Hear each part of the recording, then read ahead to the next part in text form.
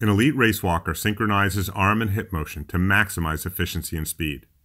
While the exact range of motion of the arms varies slightly with speed and effort, each arm travels from a couple of inches behind the hip to just above the chest line. Notice how when the arm swings forward, the wrist is positioned above the ankle.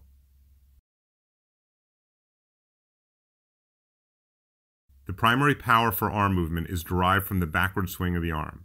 It's not a wild pumping action and does not require much effort to thrust the arm forward.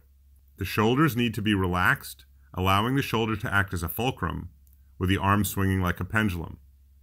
With the proper arm angle, when you drive back, the arm swings to the proper position at a few inches behind your hip. With a relaxed shoulder, your arm recoils forward to the correct location. You'll be surprised how little effort is required to keep your arm moving quickly, but note that your arms can only move as fast as your hips and legs. It's all about synchronicity. Observe closely and you can see how the shoulders and torso move slightly forward as the opposite hip rotates forward. As the walker's left foot makes contact with the ground, their right shoulder moves slightly in front of their left. You can also notice the forward presence of the right side of their torso as it counters the left hip's forward progression. Proper arm swing must also take into account how the arm crosses in front of the body. Observe how the arm swings forward as if shaking someone's hand.